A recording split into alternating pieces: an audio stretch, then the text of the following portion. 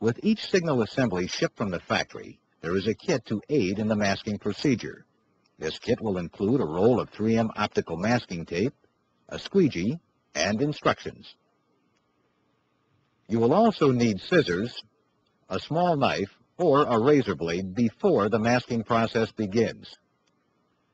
To start the masking procedure, a section of the masking tape should be placed over the optical limiter to mask out the sky and the distant roadway. The squeegee is then used to eliminate air bubbles which might be trapped between the tape and the glass. This will help secure the tape and eliminate glare.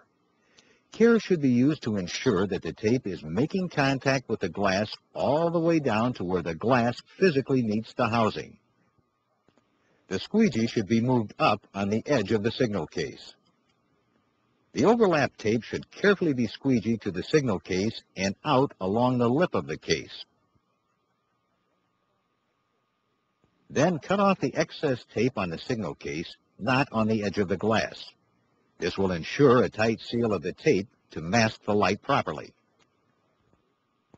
Next, apply the tape to the image area of the glass representing the section of the roadway that should not see the signal. Remember that the image is inverted, and the image that appears on the left of the optical limiter will be the roadway on the right. All the area that should not see the signal should be masked off. When the tape is properly placed, squeegee in the same manner as before to work out air bubbles.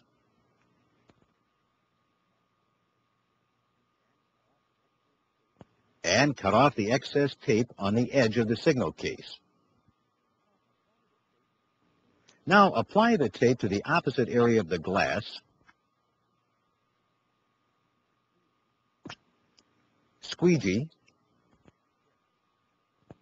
and trim. Next, apply tape to the top of the glass and squeegee as before.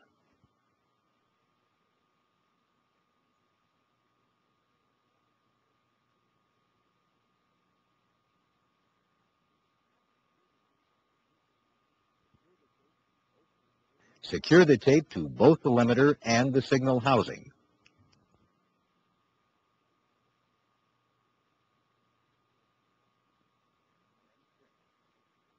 Then trim.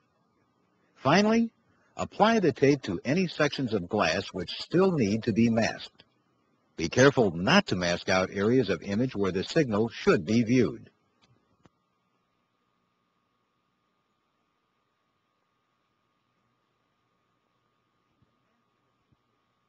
When the masking is complete, view the image on the glass and check to see that this is the area on the roadway that should see the signal. If more image is required, cut the tape on the glass with a knife and carefully peel off the unwanted tape without disturbing the remaining tape. It is also recommended to view the signal from the roadway itself to make sure that the correct masking has been achieved. When this signal has been properly masked, replace the diffuser.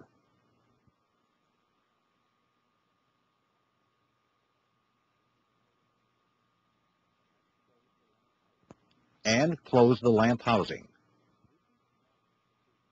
Repeat the masking procedure with the other indications.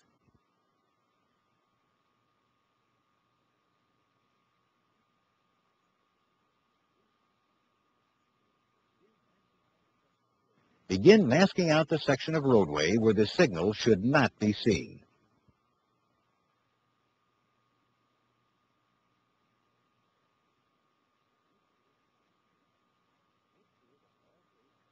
Make sure that all tape is squeegeed flat on both the glass and the signal housing. Cut the outer excess tape only on the signal housing, not on the glass during the masking procedure. After the masking is completed and checked, replace the diffuser and close the lamp housing assembly.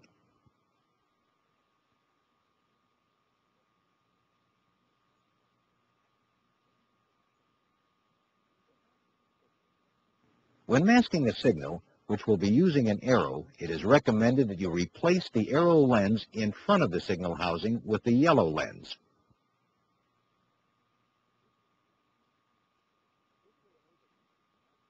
This will enable you to mask with the total viewing area, not just the arrow portion.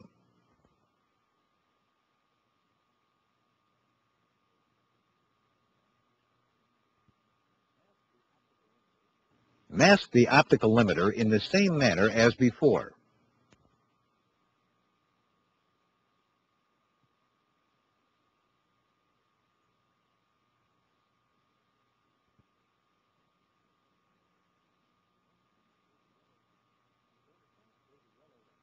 Then transfer the yellow lens back to its signal housing.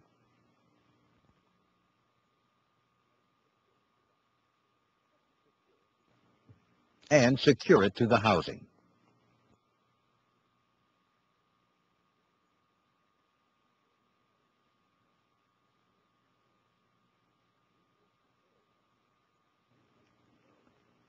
Replace the arrow lens and be sure to secure and tighten all bolts.